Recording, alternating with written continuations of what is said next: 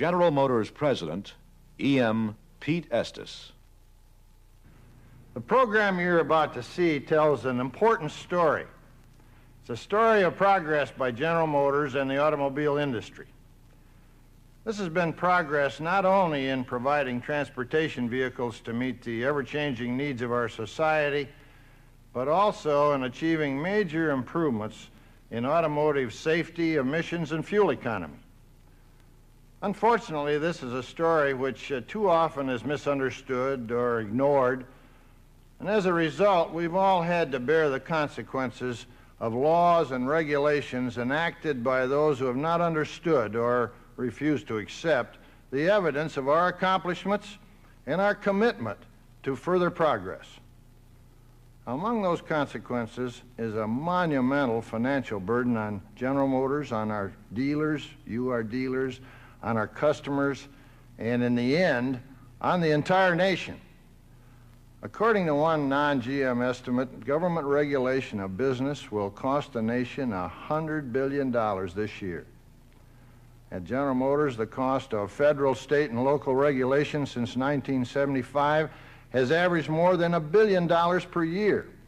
And that's in addition to the cost of the hardware that we've had to add to our vehicles. It also has required the full-time efforts of an equivalent, believe it or not, of 24,000 of our most able employees. The cost to our customers also has been significant. Government regulations have added $145 to the price of a typical automobile in the 1980 model year alone.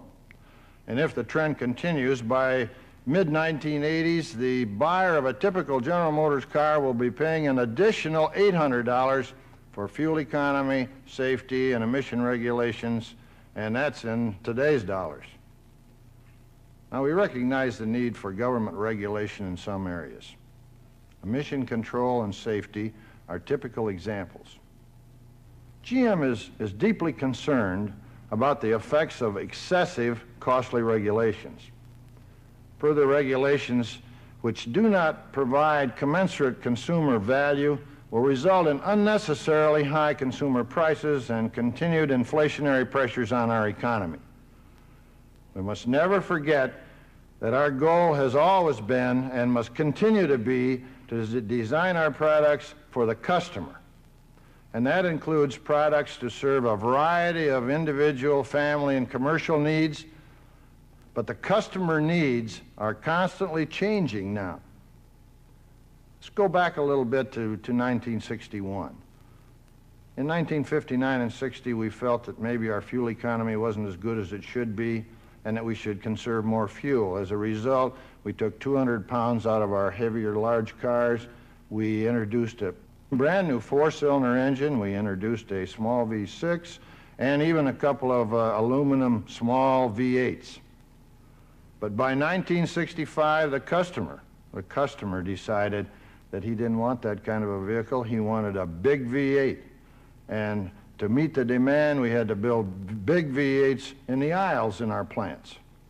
As a result, we sold or eliminated the smaller engines from our line. In fact, the four-cylinder went to Mexico, and we sold to outside manufacturers the other small engines. And that continued on until now. So the customer is the person we have to satisfy if we want to stay in business. Now, the demand is really on for fuel-efficient cars. The customer wants them, and General Motors is out in front in meeting those needs. Now, that's how our market changes from time to time, and we do our best to respond to those changes. Now, let me assure you that we're going to continue to build automobiles that people want and like and are good-looking. And we're going to accomplish all of this while still meeting all government regulations, whether they're good, bad, or indifferent. The important point is that you can make our job a little bit easier if you can help us convince government officials to take a more reasonable approach to future regulations and consider those things that they require in order to accomplish their objectives. Let's get the necessary jobs done, of course. But let's do it in the most cost-effective, health-effective manner possible, in the interests of our customers and the nation as a whole. Now, in the next few minutes, you'll see and hear the facts about General Motors' progress in the areas of automotive fuel economy, emissions, and safety. I hope you'll consider this information in forming your own views on these critical issues. Then I hope you'll take the next step. Make your views known not only to your friends and your co-workers, but to federal, state, and local officials who enact these laws and regulations, which affect so much of our lives and our business. These laws and regulations will continue to influence, for better or worse, the future of all of us who work for General Motors and its dealers. As citizens, each of us has an obligation to our business and to ourselves to be sure that our opinions are considered. Our future is way too important to relegate to others by default.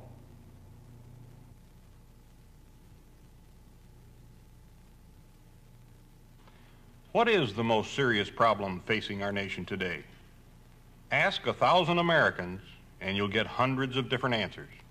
Inflation, foreign competition, poverty, unemployment, urban decay. But for many people, it's likely you get one answer: energy. Because of its direct impact on so many Americans, the energy problem frequently is thought of in terms of price and availability of gasoline. So it's in the national interest, as well as in our corporate interest, that General Motors has been devoting extensive efforts and resources to conserving energy, not only in our products, but also in the plants which produce them. These efforts have been tremendously successful. GM's automobiles for 1980 are concrete evidence of that success. In 1974, the typical GM passenger car weighed in at about 4,500 pounds and averaged 12 miles per gallon.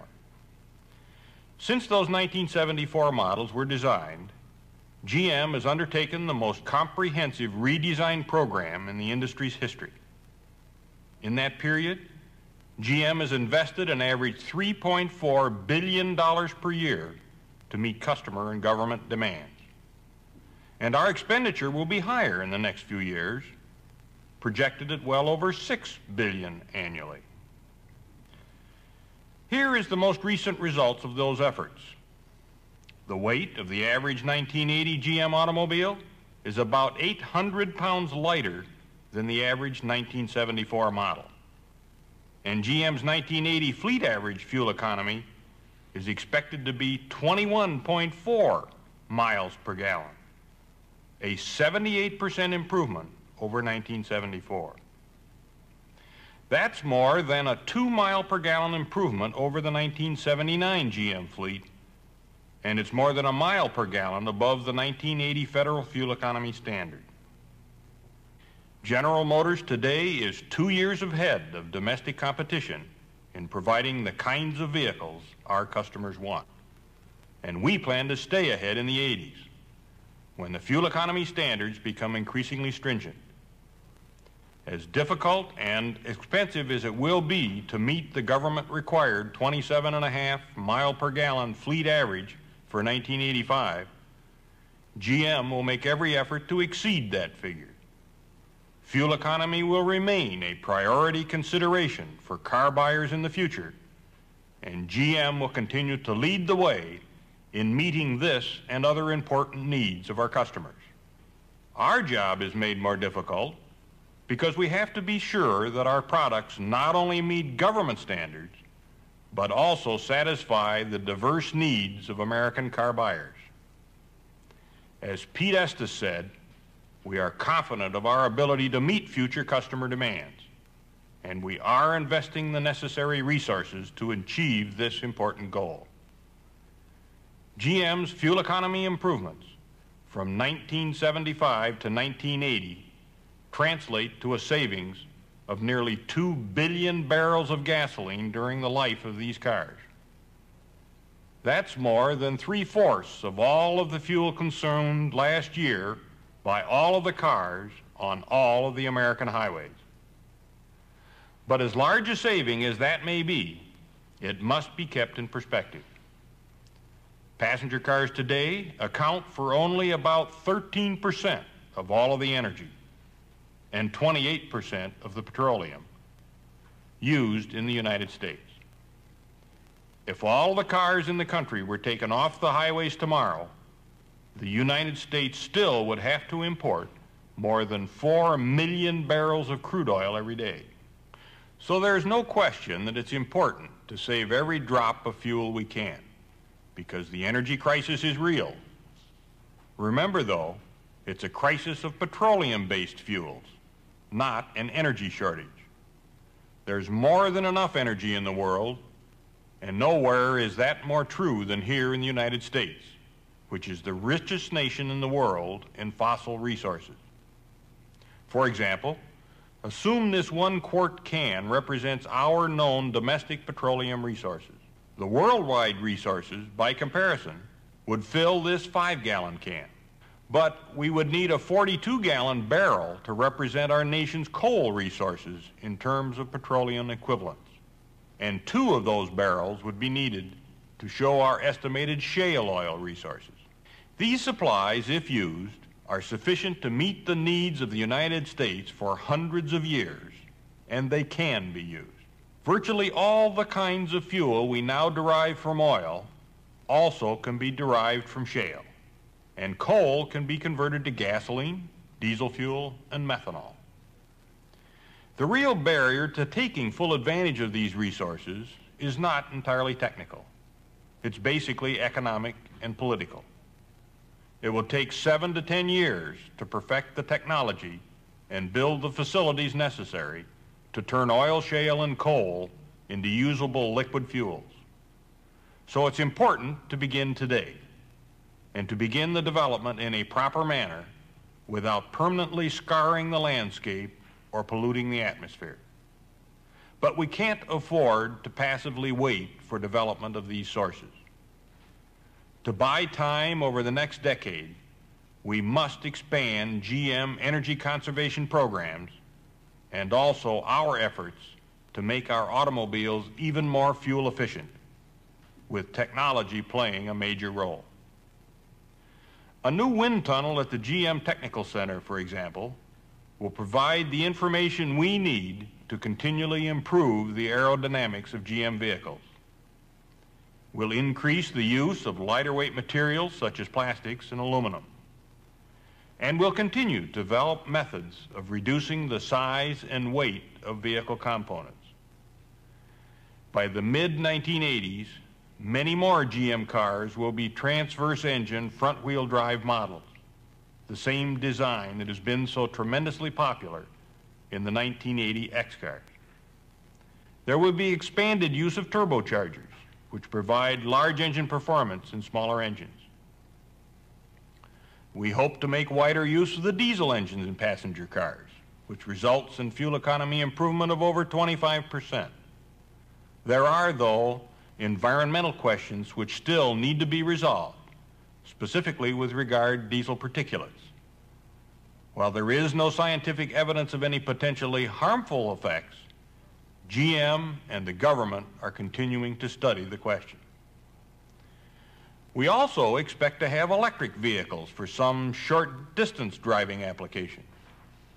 General Motors has made major advances in battery technology, which could lead to production of delivery vans or small 2-seat passenger cars by the mid-1980s.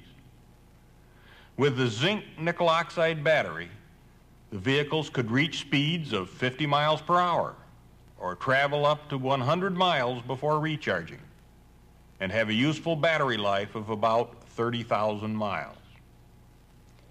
Different engines, different fuels, different materials, or different body styles, the result will be a continuation of General Motors' leadership in the fuel economy drive. We'll stay in the forefront not because of arbitrary government regulations. We'll remain the leader in the industry because our customers demand better mileage and they expect it from GM. Now there's another area in which GM has made tremendous strides: automotive air pollution control. Comparing a 1980 model GM automobile with an uncontrolled 1960 model, the new car emits 96% fewer exhaust hydrocarbons, 92% less carbon monoxide, and 51% fewer oxides of nitrogen. Atmospheric levels of carbon monoxide are probably the best indicator of auto pollution, and CO has declined significantly in the atmosphere in recent years in spite of increasing car population. As new cars replace older models, the decline will be even more rapid. The key to General Motors' success in this area has been the catalytic converter. The some 30 million converters manufactured by GM since 1975 have proven durable and trouble-free in almost 1 trillion miles of customer service. But even more sophisticated technology will be required to meet the emission standards of the 1980s. At GM, that technology takes the form of the computer-controlled catalytic converter. We call it the C4. The system relies on a computer to precisely control the air-fuel mixture entering the engine. The result is a significant decrease in emissions and a noticeable improvement in drivability. The computer also contains a diagnostic unit which can greatly reduce the time needed to identify problems. This system is standard on all GM's 1980 models in California, and we plan to install it nationwide in 1981. The significant aspect of the automotive air pollution problem is this. From a technical point of view, we virtually won the battle. But we have a serious economic problem. Again, a matter of cost benefits. The question is, how much are we willing to pay to further reduce automobile air pollution from its already minimal level? In GM's view, the government must weigh the cost of additional emissions technology against the resulting benefits. There's another area of automotive regulation in which costs and benefits are somewhat more difficult to identify: driver and passenger safety. Overall, improvements in automobiles, driving habits, and highways have combined to reduce the automotive fatality rate by about 40% in the last 10 years. And safety experts agree that the rate would be reduced even further if motorists could be convinced of a simple fact. With today's technology, passive restraints mean either automatic safety belts or inflatable restraints, popularly known as air cushions, which operate without any action by occupants. The automatic belt, which moves into place automatically when the door is closed, is certainly the least expensive alternative.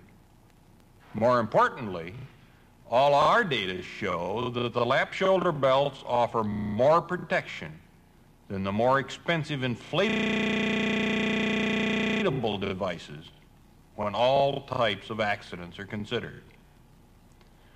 Unless a lap belt is used with the inflatable restraint, then it's not really passive. Automatic belts also present a problem in 6-passenger cars. We don't yet know how to provide an automatic belt for the center passenger in the front seat. GM offered a passive shoulder belt option on the Chevette last year at a list price of $50. Fewer than 10,000 customers ordered this option. We have an improved system on the 1980 Chevette, which we hope will be more popular with our customers. We are continuing our extensive development programs to design better passive restraint systems and hope to have a full front seat inflatable restraining system for the 1982 model year. It is important to emphasize that at the present state of technology, lap and shoulder belts are the best restraint system yet devised, and the most cost. I think you'll agree what you've just seen is an impressive record of accomplishment. It's a record which has taken billions of dollars and the dedicated efforts of thousands of people to achieve. It's solid evidence of the contributions made by GM towards solving some of the very important problems of our society. It should be a source of great pride and confidence to every GMC truck dealer and all of their employees. GMC Truck has been a leader in its efforts to provide your customers with a fuel-efficient vehicle that can save fuel and money and still maintain good highway performance. GMC offers a variety of fuel-efficient heavy-duty trucks, Astro, Brigadier, and General.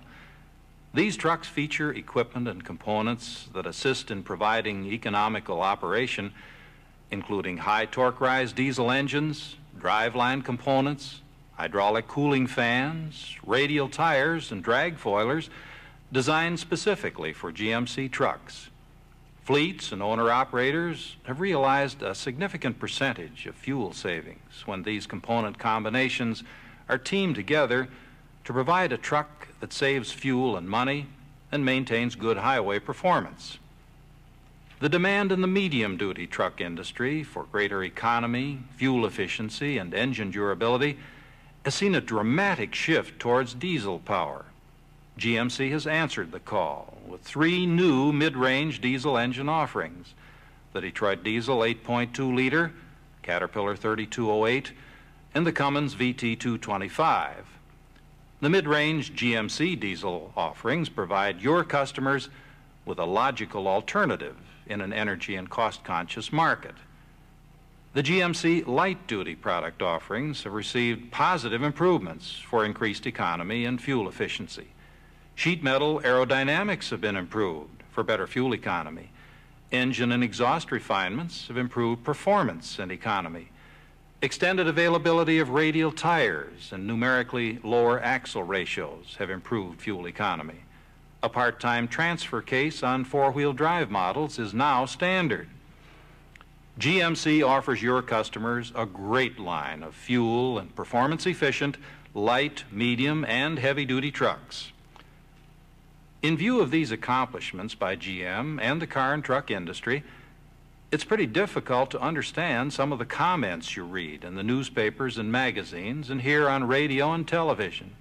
You've all heard them, I'm sure. The car and truck industry is dragging its feet. It won't do anything unless the government requires it. American vehicle manufacturers are forcing vehicles on the public that the public doesn't want. The American manufacturers' cars and trucks are gas-guzzling, dirty, and unsafe. The really unfortunate aspect of comments like that is that too many of them come from Washington and the state capitals, from the people who write the laws and regulations which have become so costly to all of us. These people would know better if only they would look at the record. There is, of course, a remedy. The remedy is the expressed opinions of General Motors and its employees, of GM dealers and their employees, GM stockholders, and everyone who shares the burden of unnecessary, costly government regulation. But your opinions can count only if you express them to those in a position to reduce the flow of government regulations. I hope the facts you've seen in this program will provide the background you need to do that. Of course, I hope you agree with GM's views, but whether you agree or disagree, the important point is to add your views to those which must be considered in any decisions of our government. General Motors has been extremely active in presenting its views to government officials. We'll continue to do so because it's so critical to the success of our business and yours. More unwarranted, unnecessary regulation of the industry will undoubtedly lead to higher costs and higher customer prices. Ultimately, cars and trucks may be priced out of the reach of some Americans. If a new car or truck is too expensive, many customers will either keep their older cars or trucks or buy a used model. Either decision would lead to reduced new car and truck sales and reduced employment throughout the industry. I urge you to write or talk personally with your elected officials, whether at the local, state, or federal level. Let them know what's important to you. We must reverse the trend of government regulation, and we can. I urge each of you to take part in the effort. It's too important to ignore.